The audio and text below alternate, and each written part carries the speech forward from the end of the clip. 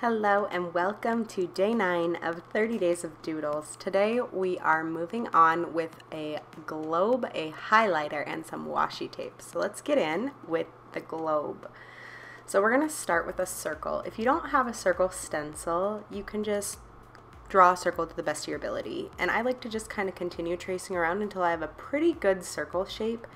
And you'll get there if you just keep taking your pencil and just drawing it around in a circle shape, and you'll kind of fix out any bumps you have. So then you're going to go around just outside that circle and create a half circle and then a second half circle just slightly behind that. And that's that piece of the globe that holds it there. I don't know what it's called, but it holds it there. So then we're going to add these little rectangles at the ends where the pins would go into the actual globe. I like to take and draw a straight line all the way through so that I know that my pins are directly opposite each other on my globe, and then we won't use our pens to draw over that line that goes through the globe. Now adding our base, I'm just going to make 2 curved lines coming off the bottom for the base, and then add an oval shape for the actual base. And then we'll go over this with our pen. Remember not to go over the pencil lines that are going directly over the globe. Those were just guidelines to use to make sure that we lined up our pins correctly. So trace around your circle first, and then go over and trace around your half circles, and then your pins, and finally your base.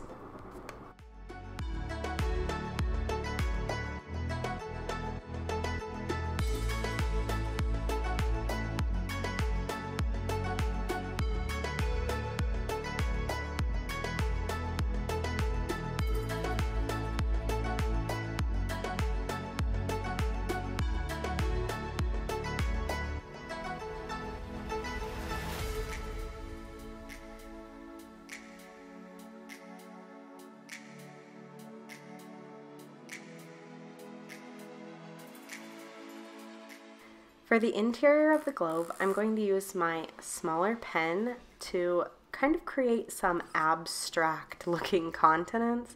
If you want to get really technical with it, you can definitely look at a picture of a world map for reference, but most of us know what the continent's general shape is, so if you can get that, it will be pretty obvious that you are portraying a globe. And then I just use some little lines to fill in the continents to separate the earth from the water. You could also use colors and use markers or colored pencils to color them green and blue to separate the land from the water.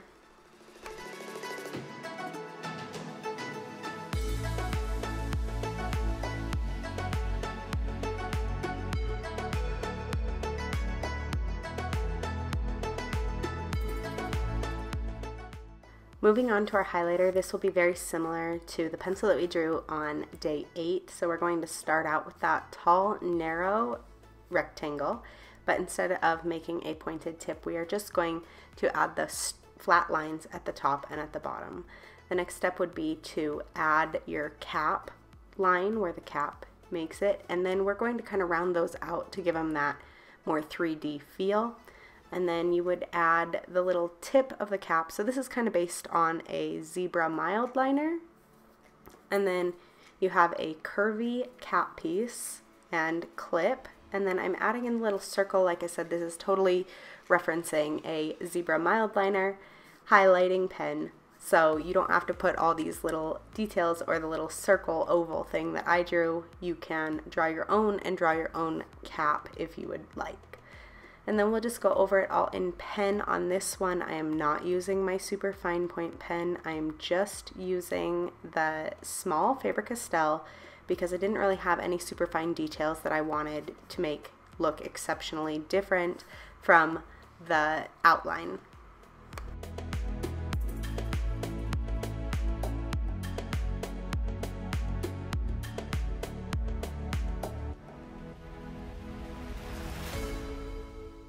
Next, we're going to draw a roll of washi tape, and we're going to draw it artistically, so we're going to add a little piece of the washi tape coming off the side, so it's not just a circle. So we're going to start with an oval because we're seeing it kind of from an angle, not directly from above where it would look like a circle, and not directly from the side where it would appear to be kind of a rectangular shape. So we're going to draw an oval, and then we're going to pull the very edges of our oval down, straight down, and then create another very similar curved line. And then to add on the tail piece, similar to what you would do with a banner, you're going to make two parallel lines that run out past the oval. So the big part here is to make sure that you don't draw that right hand line that extends down from the oval. So here I am just adding in the inner swirl where all the washi tape would be wrapped around the center piece. And now we'll go in with our pen and we will outline all of the major stuff. So like I said, just make sure you don't outline that one line on the right hand side of the oval that comes down, because this piece of washi tape extends all the way past that, so you wouldn't see that end point of the washi tape because the tape piece is covering it up. Here I'm adding in just a little triangle piece of where it wraps around, because you would be able to see that on a roll of washi tape, so you can kind of see where it's the actual roll is and where the tape is pulling away from it.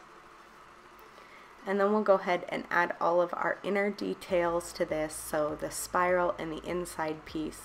And I like to shade my inside piece to give it some depth, because it's going to look a lot darker than the roll of washi tape, because that circle goes all the way through the roll of washi tape. And then the last step is to add any design that you like, whether it go with your theme or you're just trying to come up with something unique, is to add a design to your roll of washi tape. I just went with a very simple diamond pattern, but you could do florals.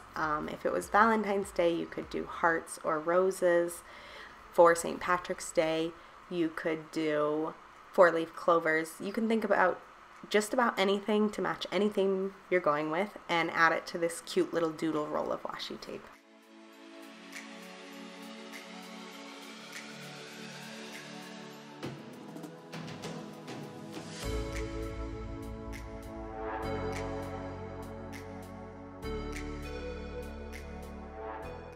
Alright guys, that wraps up day 9 of 30 days of doodles. I hope you will join me tomorrow for day 10. Thank you guys so much for watching, and I'll see you in the next video.